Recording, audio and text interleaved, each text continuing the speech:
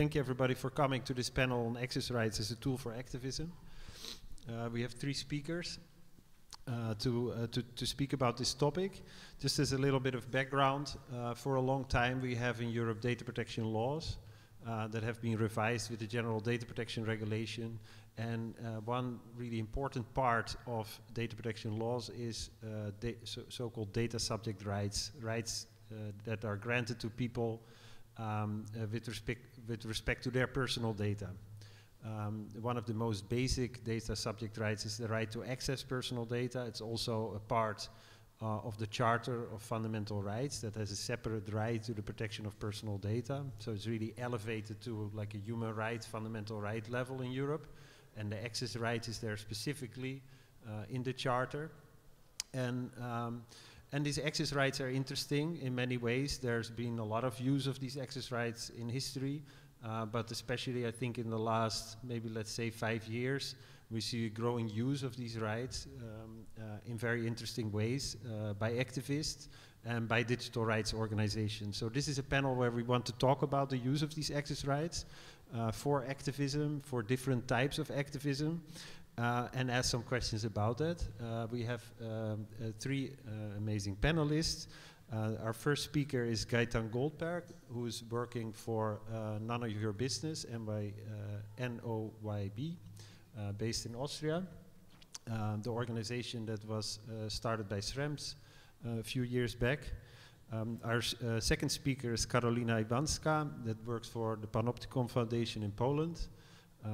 And third speaker is René Mailleux, who is a PhD candidate at the LSTS group at the Vrije Universiteit Brussels, that is also the organizer of the CPDP conference and co-organizer of this event. What we will do is we will kick off this session with a number of opening remarks from the speakers. But we will keep it relatively brief, because what we would like to do is to have as much conversation and interaction with you as an audience. So I imagine that not everybody, some of you may be very, very familiar with the right to access, with the GDPR, with data protection law. Some of you may not be familiar at all. So a first question that I would have for you as an audience, who is very familiar with access rights already and considers themselves a little bit of a specialist? So there's a few of you there. Who is actually not at all familiar or like not knowledgeable about data protection, access rights? There's also some of you in the room. Yeah. Okay, so that's good. So just to clarify as an introduction, and I have now, like, this is the main reason I was putting some slides. So this is the right of access granted to the data subject. So just to read the first bit, the data subject shall have the right to obtain from the controller. The controller is the organization, the entity that is collecting and using personal data of people. So you can ask the controller confirmation as to whether or not personal data concerning you is being processed. And where that is the case, access to the personal data. So that is like a first basic thing. You can ask access to the personal data that is being processed by an organization. And then on top of that, you can ask all sorts of information about that processing. So what are the purposes of that information relating to you being processed? What are the categories of personal data concerned? And for instance, what are the third parties? What are the other organizations or entities that are getting access to that information? So all these types of questions you can put into an access request. And then there's a stipulated procedure and also with time limits under which, like, the controller, this organization, has to respond to that request. And then, you know, if they're not responding, you can make a complaint to a supervisory authority. You can ultimately also go to court. So this is like, it's a legal right in the same way that you may know of freedom of information requests, you know, that you can file to get access to government information. You have these data rights, these access rights to get access to personal data. Just a final bit to clarify for those that are not so familiar with data protection. Data protection is a framework that applies to the processing of personal data. So processing is anything you can do with personal data, any kind of thing you can do with information, combining it, analyzing it, or sharing it with others. But the really important bit is, of course, what counts as personal data. So I'm not going to give a lecture on this. This is a very interesting topic. But for now, it is important, I think, or enough for you to know that this is a very broad concept in Europe. It goes far beyond what in the US, for instance, is called personal identifiable information. It goes far beyond identifiers. It's all sorts of information that relates to an identifiable person. And the person, it's enough for the person to be identifiable. That identifiability can even happen on the basis of information that the controller doesn't have itself. You know, it could be that another organization has information that can allow identification. So it's just like so important to know that this is a very broad category of data, and with all these individualized ways that we deal with technology, there tends to be a lot of personal data that are being processed in digital environments. Okay, so with that, I think I went through my intro, and I'm going to give the floor for opening remarks, first by Gaetan. Thank you. Thank you very much, Joyce, for this very insightful introduction. So I don't know if some of you, all of you are familiar with NOIB as an organization. We basically engage in the representation of data subjects before data protection authorities, and we do so thanks to Article 80 of the GDPR. So access requests are actually quite essential to what we do on a daily basis. We use them when we investigate a company. Why? Because you know your data is being processed by that company, and you can access the privacy policy of that company, but what you often don't know is, you know, to what extent processing operations are taking place, and how do you compare the information you can read in a privacy policy to the information, what's really happening with your data. So what we do is we ask people to send subject access requests to companies, and then we compare the answer they receive from those access requests, when answer there is, to what the company is stating, both in its privacy policy, but also in its marketing material that the company is, you know, sending to businesses. And astonishingly, we usually observe like a number of differences. If I take the very basic example of, you know, storage limitation, which is, you know, how long a company is storing your personal data for, it's quite regular that we observe in the privacy policy that the company says, for instance, you know, we're going to keep your data for 1 year, and then in the data we observe that some of the data was kept for over 5 years, and then, well, that's an infringement of the principle of storage limitation. And in that regard, access requests are a fabulous tool to, you know, kind of assess not only the compliance of the company with Article 15, but also with a number of GDPR principles. And so we take the answers, we look at, you know, what's contained in them, and then we assess whether we have a case or not, and if we should engage in the representation of an individual before a data protection authority. So in a way, theoretically, access requests are an excellent evidence gathering tool. But then, are they actually working? And so we had a test case last year in January 2019. We filed complaints against 8 streaming services that you're most likely familiar with, ranging from Netflix to Spotify, so we basically made subject access requests, and we waited for the results, and we were waiting for companies to fulfill all of these elements, meaning, you know, is the data being processed? Am I receiving the information of, like, you know, which third-party commercial partners is getting my information, and so forth and so on. And none of the company actually fully complied with it. We filed 8 complaints. So on the 18th of January last year, we still don't have a result yet. We're hoping for decisions to come up from the different data protection authorities that are concerned.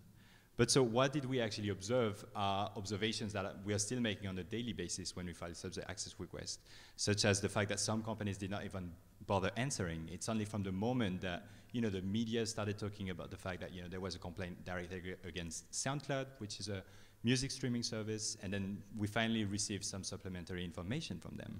And also, you know, regarding time, when you look at this article, you might think, oh, it's quite practical. I'm just going to send my access request, and they're just going to provide me with all the elements I'm entitled to. The reality is quite more complex. You have a lot of back and forth with the controllers, so the companies, until you finally obtain the information you're looking for, if you're getting the information as a whole. Then we also observe that the data sets we were receiving were oftentimes not really understandable. We were not provided with the tools that are really necessary to kind of understand what was contained in the file. You would have like numerous numbers of like, what are those? You know, are those GPS coordinates? Are those different? And also, some companies are using download tools. I'm thinking of Google specifically, telling you, you know, you might download your data, but does this really fulfill Article 15 of the GDPR? Oftentimes not, and Google they're themselves claiming that, you know, using the tool does not amount to exercising your rights under Article 15 of the GDPR. So overall, I think subject access requests are really, ideally, a really great tool, but we're really waiting on enforcement on our side. So I'm going to give the floor to Carolina. Thank you. So from Panopticon's perspective, we are an organization that does engage in litigation, in legal cases, but very often we use access requests not with that purpose. That is more often a result of really investigating not an individual company, but the entire industry, for example. And we are really interested in the power and the influence that governments and companies have on our lives, on our decisions. So what we usually ask for in our access requests, like Joris mentioned, personal data is a very broad concept. It's not only your name, it's not only your email, it's not only the data that you yourself provide to the data controller, but it's also the interpretations that this controller makes about you on the basis of that data. So for example, what does it mean that, you know, I've been spotted by the controller in that place several times? What assumptions did they come to? Did they qualify me as a female, as a male? Did they qualify me as interested in something? And so we are very interested in this layer of information about us.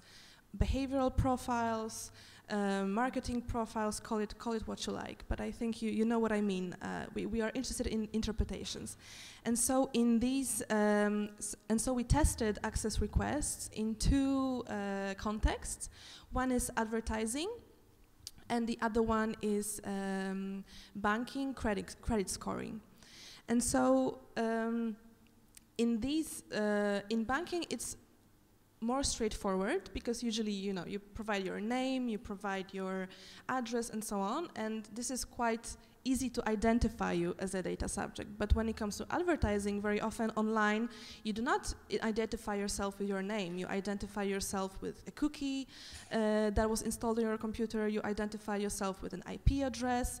There's no name there is no direct information that you might have, and this causes sometimes a lot of problems. Like Gaetan already mentioned, you enter into a constant back and forth. Is it your cookie? Is it for sure your cookie? Is this computer not shared with someone else? Prove it to me. And I feel like the only way of proving that is actually going to that company with your computer and doing it in front of them, because sometimes companies come up with quite absurd excuses of not giving you access to that information, because obviously this is very valuable information. This is some kind of know-how that they have, how they profile people, for example, how they make judgments about people, and they are not very likely to disclose that. But I started already talking a bit about obstacles, but I also wanted to talk a bit more about why we are doing these access requests in the first place. So I already mentioned that we are doing that for investigative purposes. So we want to see, like Gaetan also mentioned, we want to see what is actually going on there in that company, for example, with our data. How are we being profiled? If we are told by these companies that they are personalizing advertisements, for example, or that they are profiling us, we have the right to know how they profiled us in order to, for example, correct that information. If they, I don't know, on the basis of my browsing history, they decide that I'm a man, I can tell them, no, I'm a woman. I want to see, I don't know, ads for women, or if there is something like that. But you know, there's something about transparency and control involved. Verifying your assumptions about because sometimes you hear that this profiling is so deep, you know, it touches on your illnesses, it touches on your political affiliations. So very often we file this access request to verify whether this is really taking place. But then again, I think we'll also discuss it later in more detail. How do you make sure that the response that you receive is complete? There's no way, you cannot go to this company, you cannot look into their servers, you don't know if this is if they revealed complete information. And very often, I think it's also useful, important to mention, that we are filing access requests to even educate companies themselves. Because sometimes they, to give you an example, I did a couple of access requests to companies who uploaded my data, my email address, for example, to Facebook.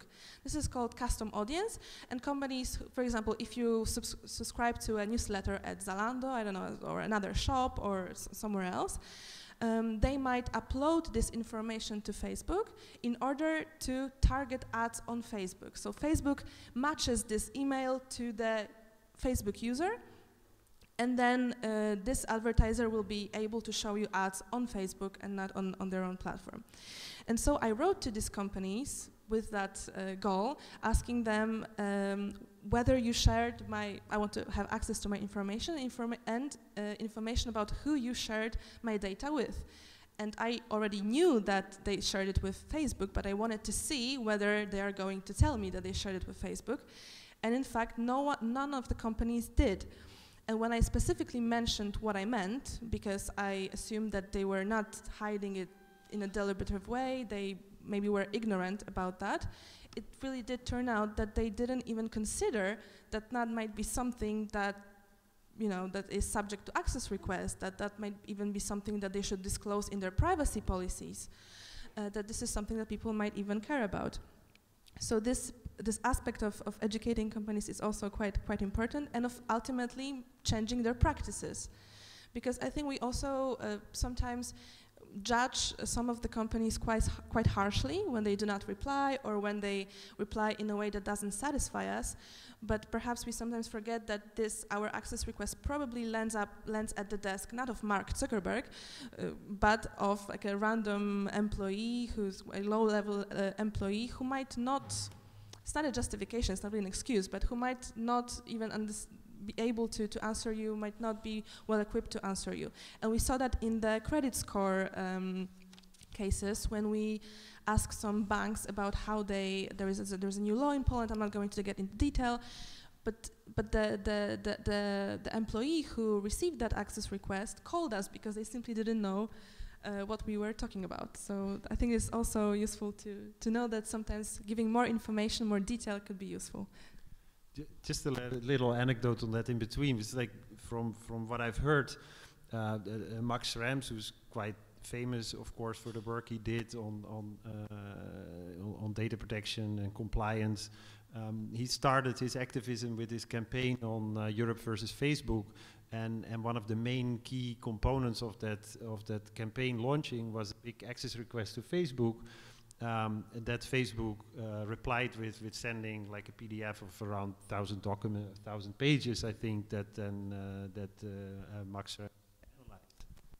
And but the thing is that I heard later on that, I mean, there's of course all sorts of strategies that companies use to reply to access requests, and I think what happened in this case is that later on the company was really not so happy in the way that like an employee had basically tried to answer in relatively good faith to this request, and ended up sending a lot of information that then like really kicked off the campaign, because it revealed all sorts of very problematic legal issues, like the creation of shadow profiles and things like that. So it is like there.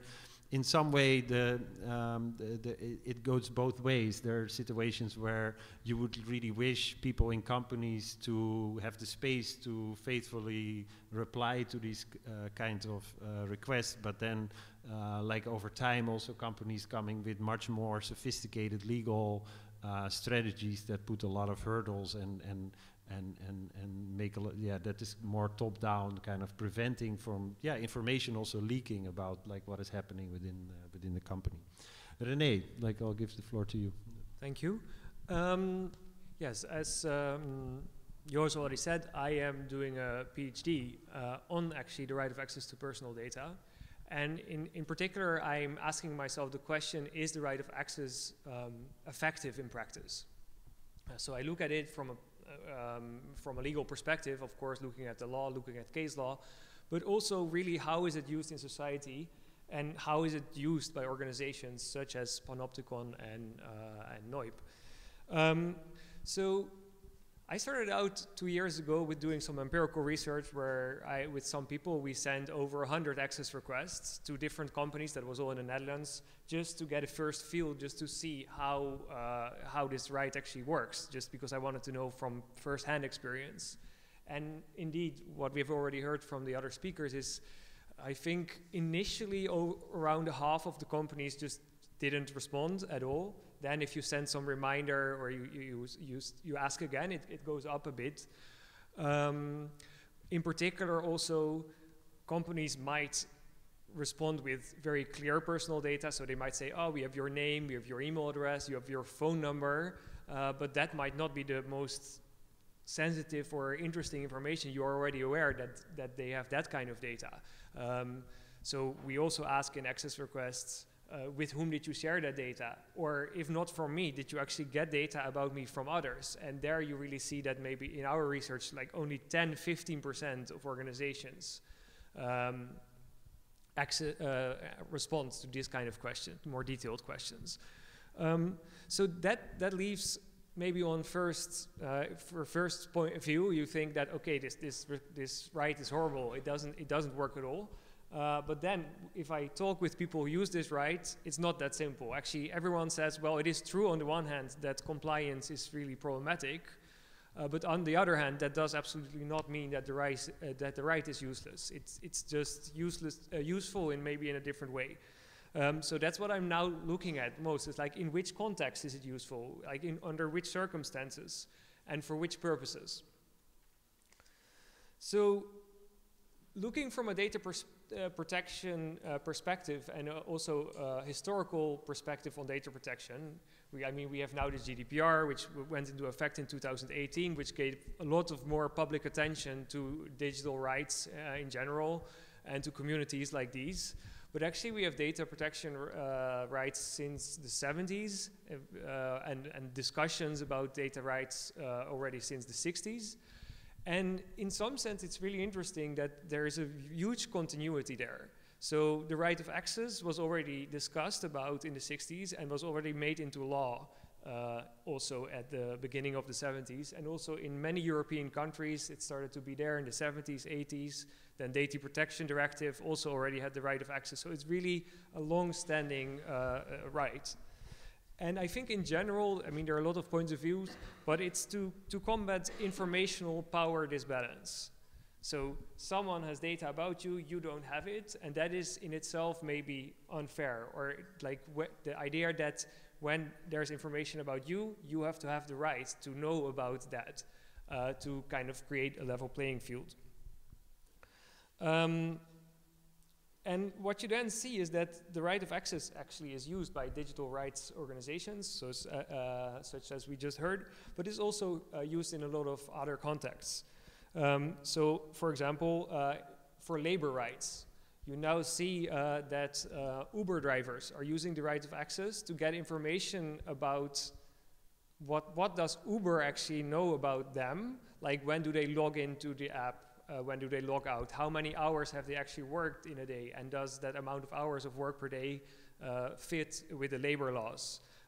They can use that kind of knowledge, data to compute if they are getting minimum wage and that kind of things. So you see that actually new labor unions are being started, and old existing labor unions are starting to use this right in order to fight for other fundamental rights, which are in essence not digital rights, but they use this, since the world is more and more digitalized, actually non-digital rights become by themselves digital rights.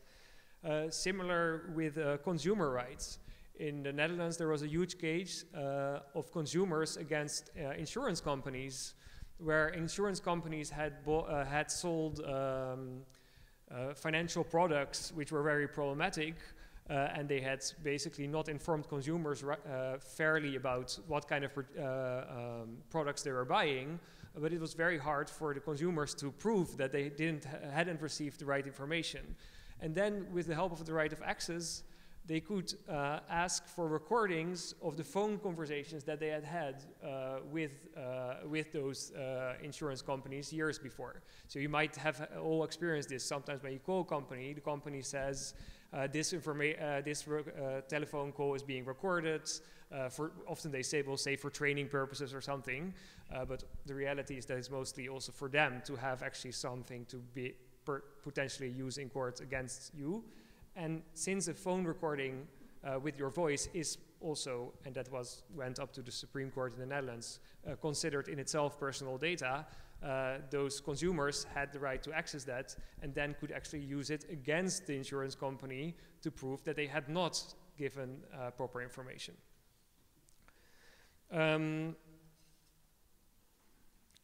So what we have heard too is that from this experience, and also if you look at my personal experience, and also in most court cases, you see access is not easily given.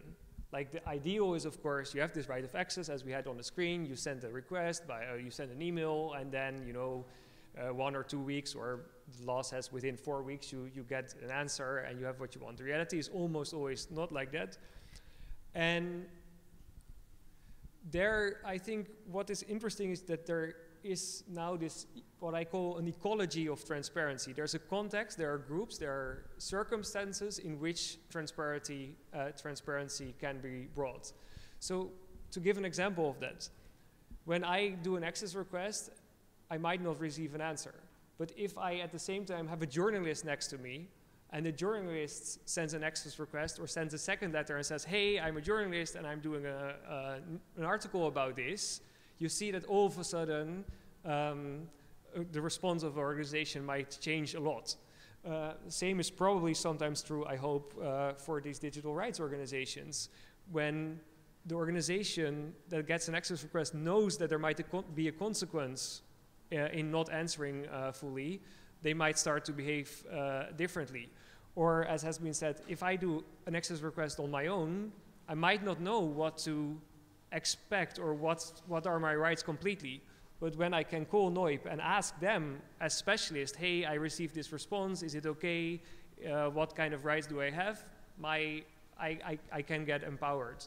So there is this context that is necessary to make the right of access work, and we see, I hope, a bit of a movement or this context being created at this moment. Can I add 2 words? Yeah. I just wanted to add 2 words on 2 points. One, that Rene mentioned that sometimes that you might think that access requests are not working, but sometimes that is actually maybe useful that they are not working. It was actually the case when we were investigating the advertising industry. We realized that there was no one standard of replying to access requests. Most of the companies didn't even bother to respond. Some of them, said that we have to provide proof of ID. Some of them said that we have to, I don't know, provide some screenshots. So you could see that there was no one standard, while in theory, the law should be applied in the same way, at least in the same industry, that is not, among companies that are not very different from each other. And that was a crucial argument, like this lack of standards and lack of transparency was a crucial argument in complaints that we filed against the organizers of this industry, against Google and Internet Advertising Bureau, saying that, look, like there is something seriously broken with how this system has been designed. If I am identified by these companies, I am shown personal ads, but I cannot have access to them for some reason. And then so that's kind of a blessing in disguise that these access requests didn't work, because it helped prove a point that there's something wrong with an entire way that data is processed.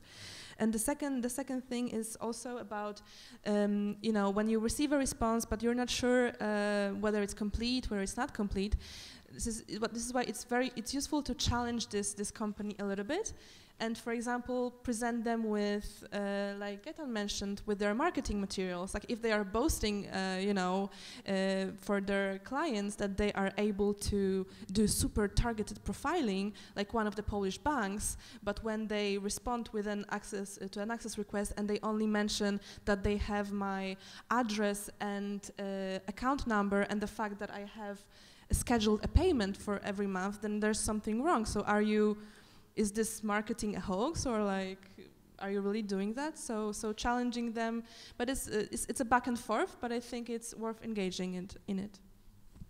Great, thank you.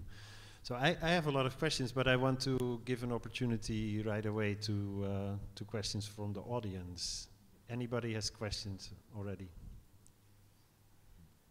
Or other perspectives that you would like to add? Please. And I will repeat the question so that... there's an actual microphone. Great. I just wondered if anybody had any observations on reliance on the Article 23 GDPR right to restrict responses to subject access requests. I have in mind, particularly when you're asking government departments for your data, and you are told, or sometimes you're not told, that the department has not given you all your data.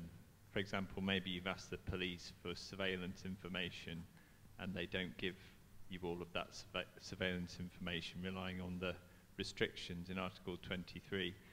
Have you encountered use of those restrictions by government departments in your work, and do you have any tips on how to get around those or argue back in order to maximize the data that you get back? Maybe just to broaden that question a bit, what are the types of legal arguments that you do hear to restrict giving access? I mean, I've heard quite a lot of maybe more practical things, but like, I mean, there could be legal arguments. I think about identification. We don't know that it's you, but like maybe say, or this is not personal data, or. Yeah, just two short points there. That in first instance, it was actually quite shocking to find out how little justification you get for anything. So often the response is clearly limited, but there is no real legal argumentation provided or as to why it is limited. And a second point that I want to make, and also it's a question that I have to you, is that I found that in general, public organizations respond a bit differently to access requests, in the sense that I have the feeling that there is often a much higher willingness, at least to engage outside of court. Like, to really say, well, this is our initial answer, let's say, but you can come by to our office and we can discuss what are actually the limits, or that there is a legitimate right to get more. So I've had personally this kind of experience, for example, with the tax authorities, who said, well, we have really a lot of information. You can go to this law, which this law explains why we have access, or gives us by law the legal right to access that information. It's too much to give everything, but you can come by and then you can ask very specific questions, and indeed I could. And similarly with the police, who first gave me a rather limited answer, but at the same time directly told me that I could come by, pass by, and then have a more face-to-face kind of almost live negotiation, but with a clear intuition that they knew that there was a kind of a citizen's right to know what the government is doing with your data, which I've never really felt with companies. So to reflect on that, basically, we mostly engage with corporations, but one should remember that under Article 12, controllers must facilitate the exercise of data subject rights, and the right to access is one of those. And then there are several tensions that we could observe. For instance, if you try to obtain an explanation as to what type of profiling is being carried on. They oftentimes tell you, well, you know, this is our IP property, these are our algorithms, and these are values, so we're not going to give you that information that easily. And so it truly is an ongoing fight, no matter whether it's a private or a public actor. I just wanted to comment maybe on the police part. Correct me if I'm wrong, but I think when it comes to law enforcement, GDPR doesn't apply. We have the law enforcement directive that regulates what kind of information you can access and what you cannot.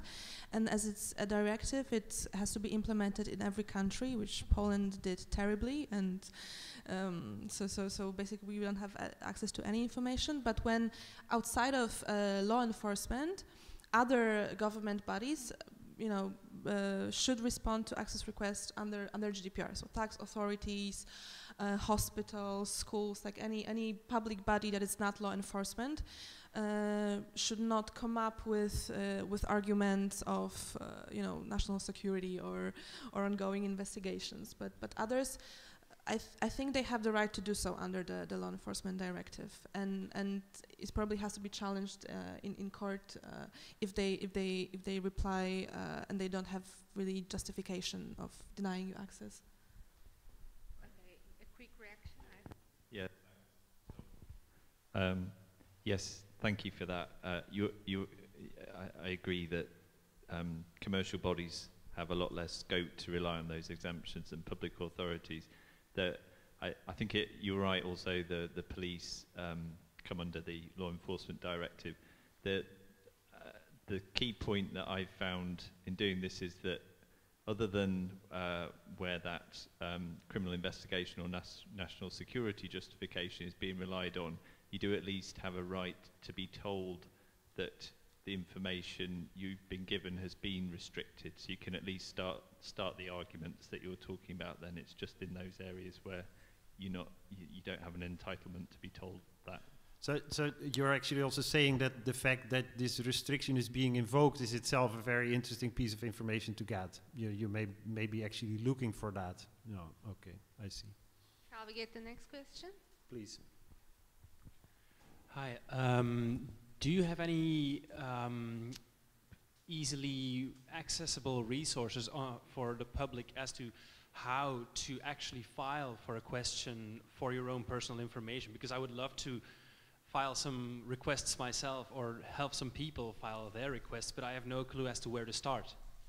And then maybe also, and the question is like, yeah, do you need to be an expert to do this effectively, or what kind of expert? And yeah. So it's actually fairly easy, and there are plenty of tools out there to help you file such requests. I think of a partner organization that's probably in the room somewhere called Bits of Freedom that launched a tool called My Data Done Right, which is, it's mydata.right.eu. You have a form, you just fill in your personal information, and then it drafts a letter for you to a controller. And then, you know, depending whether they're responding or not, then your second step could be to reach out to us, and then we might help you file a complaint.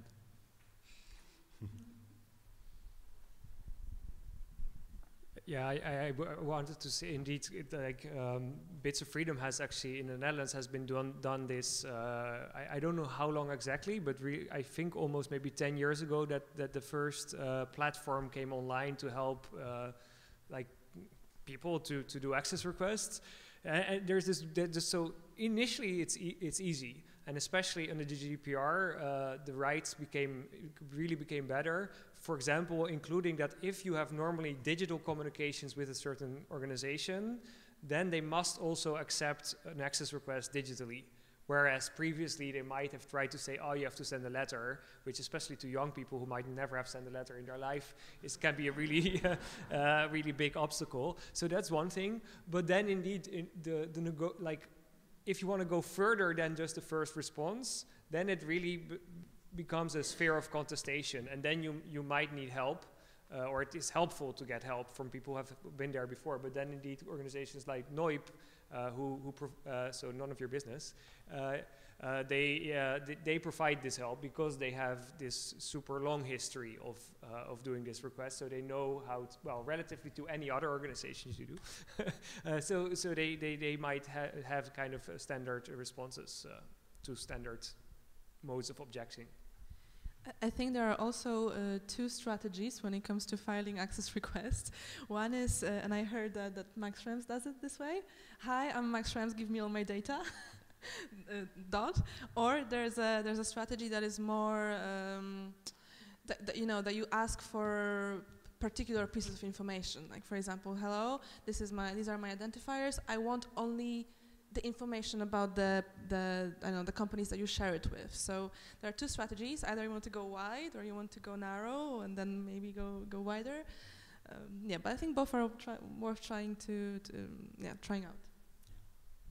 Precisely. Plus, depending on the kind of services you're dealing with, you might ask for specific types of information. For instance, if you're going after fitness, like app company or dating app, you might ask for localization, while for others, you might ask for other specific forms of information, such as, how long are they going to store my data for, such things. May I ask a question regarding citizens filing requests? How this would work for health data, for instance, access to health data? I didn't hear the premise of your question. How do access requests work in the health context, like with respect to like hospitals, doctors? I mean, just like what I know about this context is that like access to medical records has typically also its own set of regulations and norms. So that can sometimes be a little bit of a parallel legal situation. Yes, exactly. At least in Poland, like there's a complete separate system of accessing your medical files, like and also because this data is so sensitive, it probably there are like more restrictions on how you can access them. For example, you have to go in person to the hospital or provide ID, while in other circumstances it would be excessive to ask for your ID, for example. Yeah, indeed, that's also my experience is that in different contexts, the experience or the history might be very different.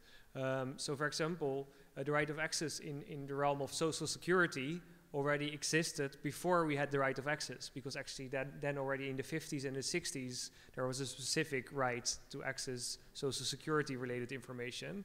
And I think similarly for the healthcare industry, there might be a lot of historical background in the kind of ethics that is involved in the relationship between the patient and the caregiver. And in that context, I also noticed in a personal request that I did that my doctor was almost, I felt that it was almost like kind of angry, or it felt that that my doctor felt that my doing an access request felt like, oh, do you not trust me or something? Which was not the case at all, but it had really to do with the type of relationship that we had. But as far as we know, or as I know, I'm not sure if I'm wrong, in principle the GDPR does apply, but the data controller, so in this case the doctor or the hospital, has also the obligation to provide access in a safe way. And in that sense, the more risky, or the more, how to say that? Sensitive the data is, the more care they have to take to be sure that it's given under the right context. And indeed, that can be done by asking you to come to the hospital or to the doctor and to see it in that space, so that they can check, for example, your ID and be sure that they really give it to you and not to someone else. Thank you very much. We have 2 questions here. Shall I take them in a row? Yep. Well, my question is quite related to what has been asked. In fact, on a few GDPR requests I made, the company said, please, can you send us a copy of your ID so we can keep processing? And the last thing I want to do is to send them more personal information. So did you have this issue, and do you have, how did you solve it? Did you manage to solve it?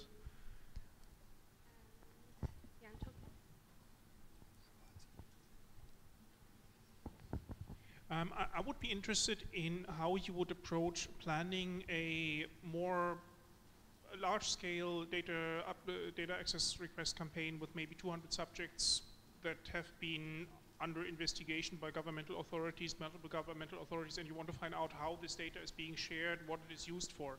So I'm very interested in how you would approach that.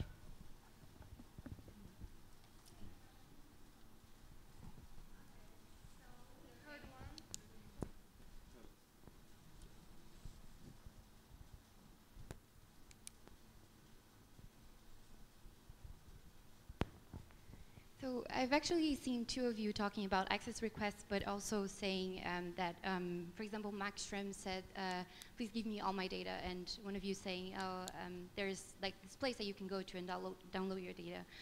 But I actually want to get clarification on that, because an access request for me is a series of questions that you make to a company, and then they give you a series of answers.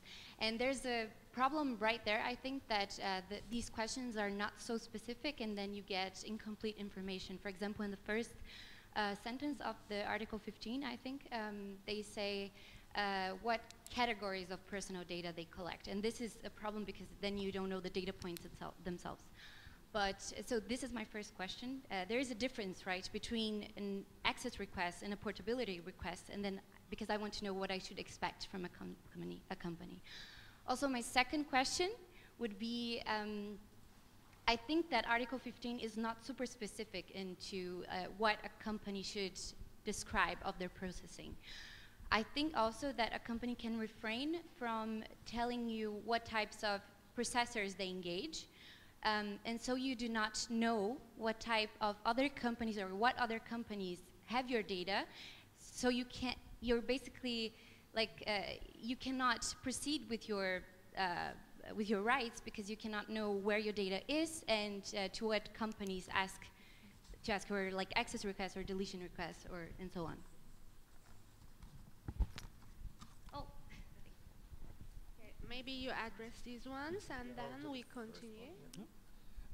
So with regards to the first question about identification, there's actually, well, I just published a paper with some colleagues getting data subject rights right, which was in a discussion with the EDPB, the European Data Protection Board, about all these kind of questions around data subject rights. And one of the most important was, what about identification?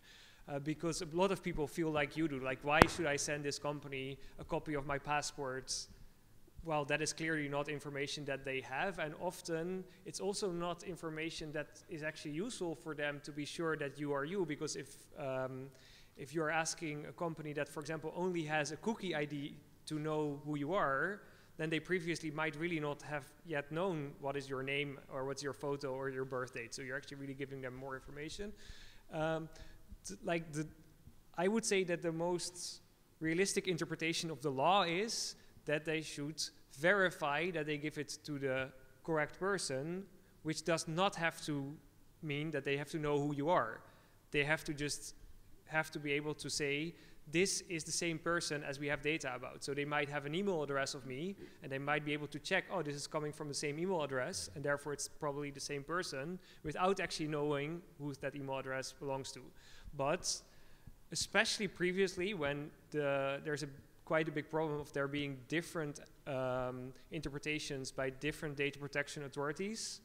So there were guidelines by some data protection authorities that actually told companies you should ask for a government ID, while there were others saying, oh, you should not do that.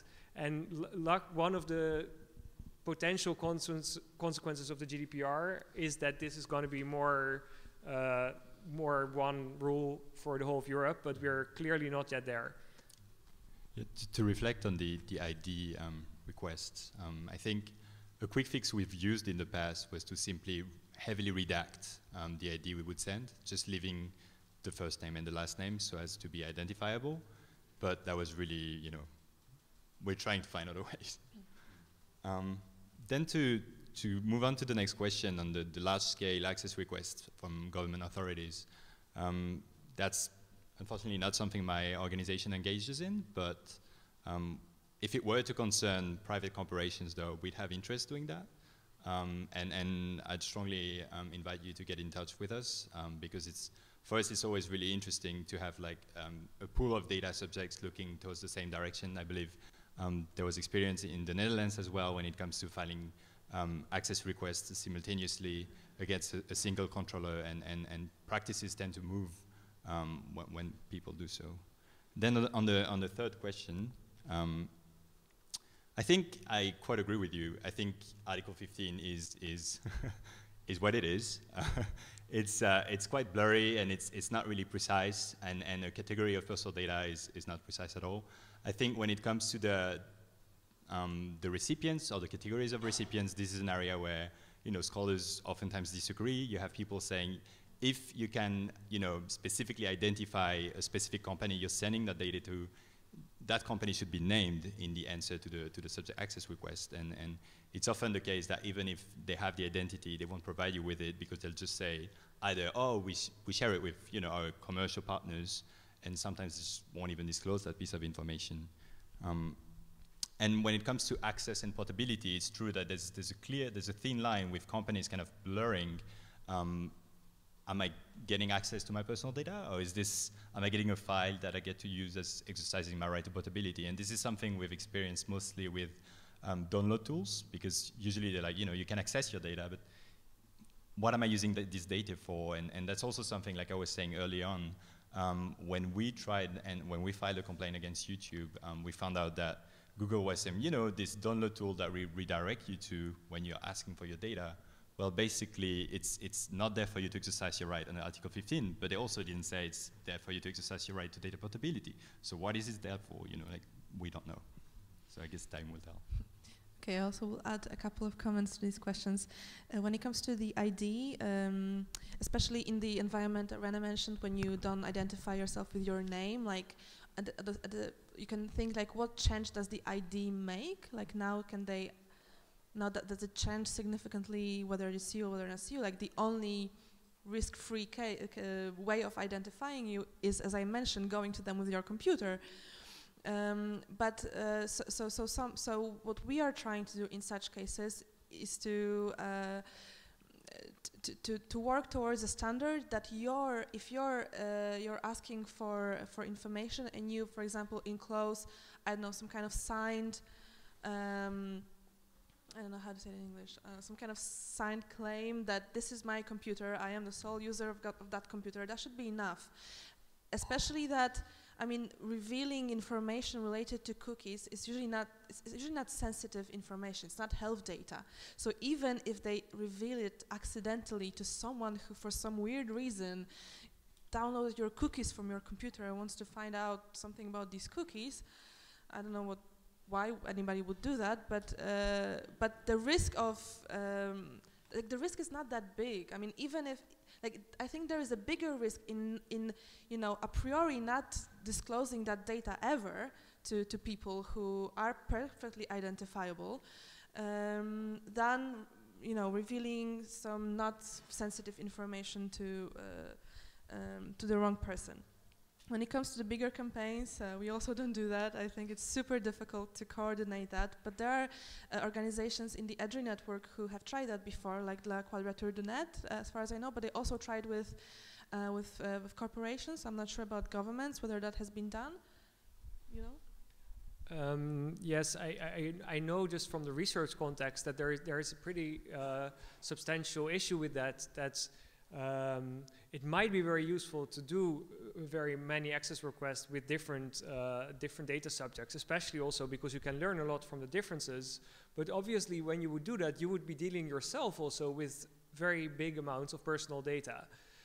So actually, to get a framework of consent or of limited or data sharing, which makes it possible for a big group of people to work together without them sharing information that they might not be willing to share, is quite a big issue in that. So I found also that I did a part of my research with data subjects that were not themselves researchers, and then it was possible by doing it with a very limited number of people and having quite very clear and detailed explanations of what we were going to do with the data under which conditions. But in general, you see that most researchers, and also I hear that similar at NGOs, often NGOs do complaints with actually their own employees. And researchers often do access requests themselves, because then they can easily say, I consented to doing this. And when you're involving other people, that becomes much more sensitive. Yeah, that's good to add. There's experience in Germany with a rather large campaign that was like a non-existing community. It was opened to the German population, basically, There was the Shufa campaign, the Open Shufa campaign. So that is an interesting one to look at. They ran into also some significant issues with respect to data protection compliance themselves. This campaign, the goal was to get as much information as possible about the data feeding into Shufa, like credit scores. This is the Shufa organization is doing credit scoring in Germany. And then their main goal, or one of their main claims, was that they would kind of try to use this data to reverse engineer the particular scoring algorithm that was being used, and also to look into potential data-driven discrimination issues that may be happening in this context, which is, of course, a concern that in the whole algorithmic governance discussion is quite prominent, that the use of data, relying on data for evaluating claims and making decisions, is leading to new forms of discrimination. And only to add on the last question, when I think it's important to make a distinction between access right from Article 15 and the right to information, general information from Article 13 and 14 GDPR, and that Article 15 applies to you individually. Like, for example, if a company processes data for 5 purposes, but in general, but in relation to you, they only do that for 1 purpose, they shouldn't just repeat the 5 purposes in your access request. They should verify what exactly they do with concretely your data, and give you a copy of that data as well. There's one question here. There's a question here? Yeah. I'm going to embarrass myself because I can never pronounce the name of your organization. Thank you. It's tricky. Yeah, but you've published this great schemata about different types of data that we should have access to, and particularly inference data. Mm-hmm. And I was wondering if you could explain a little bit more about what inference data subjects are able to access or should have the right to access, and where that line is drawn as proprietary information for the company. In my case, it relates to Uber. I know that they profile drivers. I know they attach electronic tags to their profiles based on their performance. They deny that, but at any rate, I guess it's inference data, and I would like to have your opinion about where is the line between proprietary company information and the types of inference data that particularly workers but other vulnerable subjects must insist on the right to have access to. Thanks. So to give you a little bit more context, the infographic, we created some kind of infographic that presents 3 levels of your online profile. And as I mentioned in the beginning, the first level is what you yourself actively put into to the data controller. So for example, when you provide your name, when you provide your email and so on. The second layer is observations about you. So for example, when did you log in, what time did you log in, where you were, and so on. And the third layer, so the inferences, are what conclusions, what assumptions about you were made based on these 2 levels of data. And so we are very indeed interested in this third layer of data, because we feel this is what everybody really cares about. This know-how about people, how they work, what they're really interested in, not what they declare they are interested in, but what their activity or how they behave. On your example, for example, how you can declare how much time you worked, for example, but then Uber will find a better way than trusting you, because they can trust data about you. And so it's definitely a difficult question of where you draw a line. In my view, it is your personal data, and it should be, you should have access to it. As we mentioned at the beginning of that panel, personal data is a very broad concept, and as long as it can be linked to you, it is your personal data, and it should be given to you. And yes, in fact, in Article 15, there is a provision that says that when this infringes on other people's rights, including intellectual property, for example, that this access can be restricted in some way. But I personally don't know how to draw that line. We see that argument very often. Actually, we are in a legal battle with one company who said that they will just not show us our profile data because this is their intellectual property, because it shows how they categorize people, it shows their know-how of how they do their marketing campaigns. I believe it should be given to the individual, but what are your thoughts? Is there any case law on this? Because I don't know. As I am aware, there is no high level or like high court case law on this, but it is a question that is buzzing around the room all the time.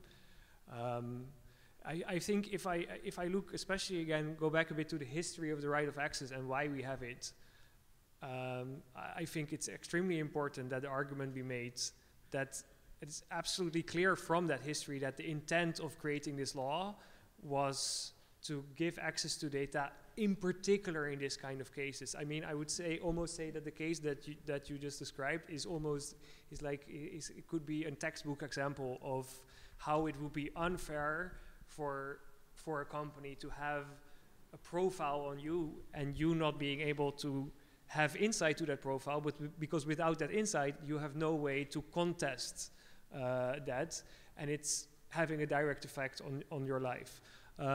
So I think that to me it seems that from the history of the law, the answer is kind of clear or should be clear, but I don't think that from a concrete legal perspective at the moment, the answer is yet clear, and it really is something that will need to be fought in court. Yes, exactly. This is typically the area where it's the type of question that only enforcement will inform us whether what is the ideal solution to that matter. And so that's why we're still waiting and waiting and waiting, but hopefully decisions will come out soon. Yeah, maybe but just to add a little bit on that. So I agree with what was said before on this, and the scoring itself. Interestingly, we of course often have different sources by knowing that there is actually scoring going on. No. So there may be a lot of pressure on companies, like social media companies, for instance, to do all sorts of stuff with respect to harmful speech on their platforms, and they are then, in the end up in discussions how they deal with these kind of things, and then it becomes quite clear that one of the ways in which, like, social media companies can deal with the risks of harmful content on their platforms is to develop all sorts of scoring algorithms that are applied to what the behavior of people on their platforms. And that becomes directly, of course, very interesting to know because it implicates your freedom of expression and your opportunities to socially engage. And I think in the Uber context, in other contexts, there are similar reasons that we know. I mean, in the Uber context, the safety of passenger safety is a huge issue in public policy debates. So there's quite a lot of pressure on companies to develop all sorts of sophisticated ways to manage the risk of passenger safety. So I think that's one really good start. But once you know that there is a particular type of scoring going on, I think the legal argument, partly like what feeds into the scoring, is personal data. So then the second question is the particular scoring itself also personal data? There's some disagreement also between legal scholars, but like I said before, I'm personally in the camp that it's really quite clear that the personal data concept is very, very broad. It applies to just a vast amount of data that relates to you, that is also applied to you, that is used to evaluate you, that has implications for you. And so I don't think legally it's that hard. It's of course much harder to get courts to accept it because it does get a little bit complicated, also technically speaking. So it's very important to develop very good cases, that courts can decide on and that data protection authorities can decide on. And just to mention, because the enforcement issue has come up a number of times, there's a very clear-cut case coming out of academic research and civil society and journalist activity around access rights that compliance is really bad with this right. It's a fundamental right. It is in the Charter. It's the clearest right that is in the GDPR. So there's quite a bit of pressure on the data protection authorities to do something about it and to come with guidance, like to deliver guidance. There was a meeting in November, I think, in the beginning of November. René can maybe say more about that, where the European Data Protection Board invited stakeholders to come and speak about, like, yeah, what should this look like in I think on the guidance, what should it look like, and so hopefully there will be more clarity. But there's definitely a lot of room, I think, for civil society to push on this guidance actually delivering on like what the law says. Okay, we have one more question there.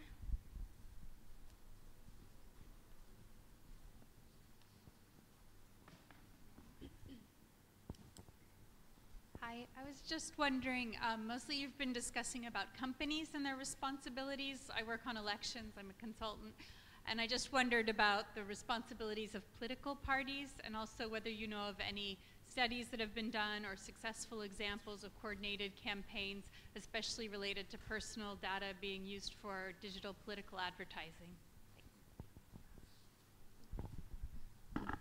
Yes, actually we have another project. We research political micro-targeting at Panopticon in the context of Polish elections, but we are more at the moment looking at the role of Facebook in all of that.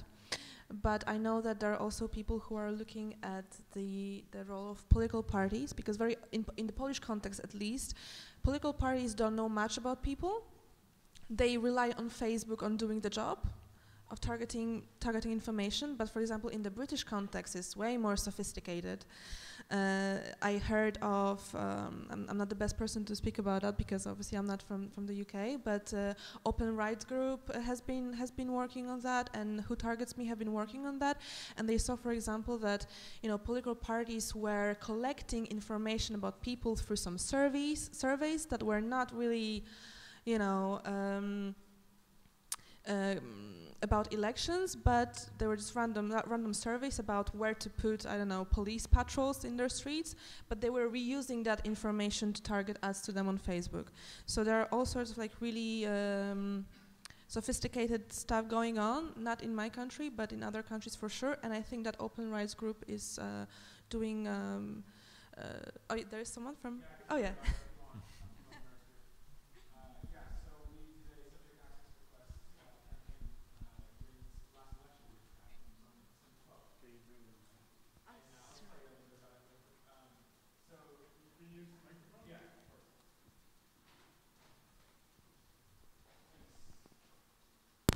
So these requests, as you know, hello? Yeah. As you know, they take a while to get responses, so we haven't got a ton of information yet. But it was sort of a two-part campaign. This alludes to some of the points you made, but basically, in the context of the election, when we were getting people to do these requests, our supporters, that was sort of the, you could call it like the awareness and deterrent phase of the campaign, where we tried to get a lot of press coverage just so that parties knew that we were investigating. So that would hopefully have potentially mitigate some of their tactics during the actual campaign. And then now we've moved into the sort of research phase now that the campaign's over, and we're in the process of very carefully requesting people's results and getting their consent and making sure the data is transferred safely for those who are interested in sharing their responses with us. And that's going to take a while. So we just barely started to collect that information, and we'll be interested to see how it develops. We did it in a very nonpartisan way. We did it so that the tool that we built was that it went to all the parties at the same time.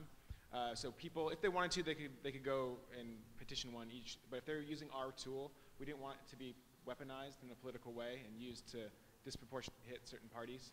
So we did that in sort of a nonpartisan way, best we could. And I'll just quickly do a self-promotion. If you're interested in that topic and if you're going to CPDP, we are going to have a panel on political micro-targeting on Thursday.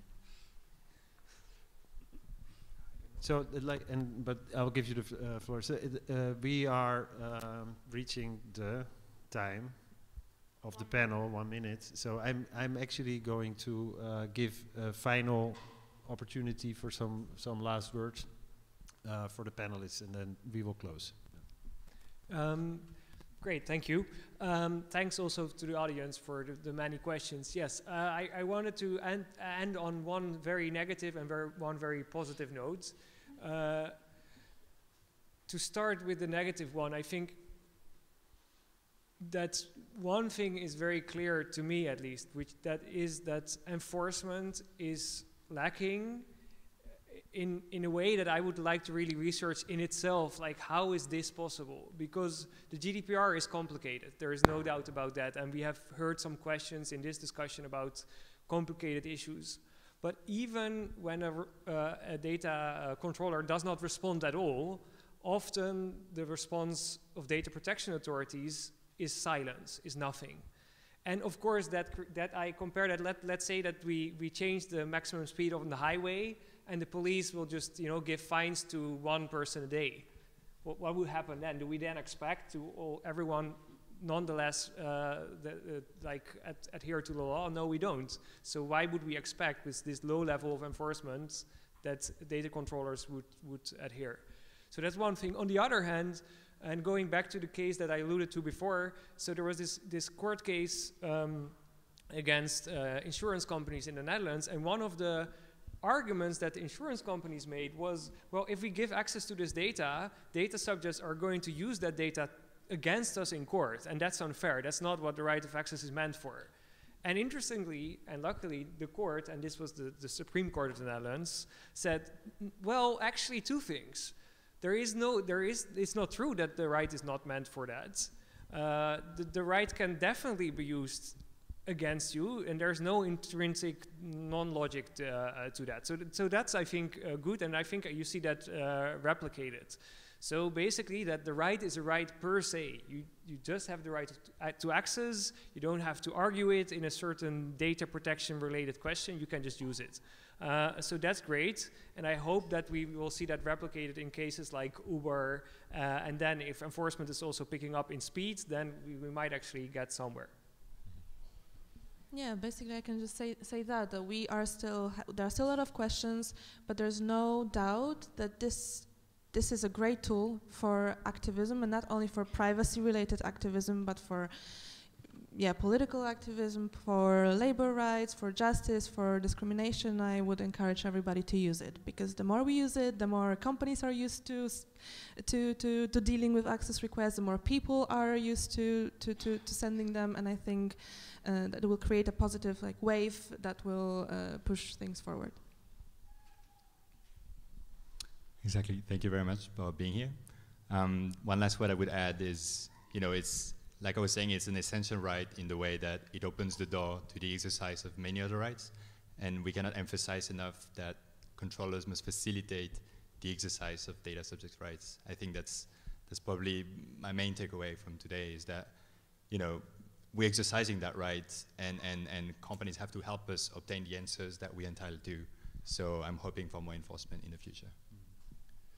Me too, and on that note, please join me in thanking our panelists for this great discussion.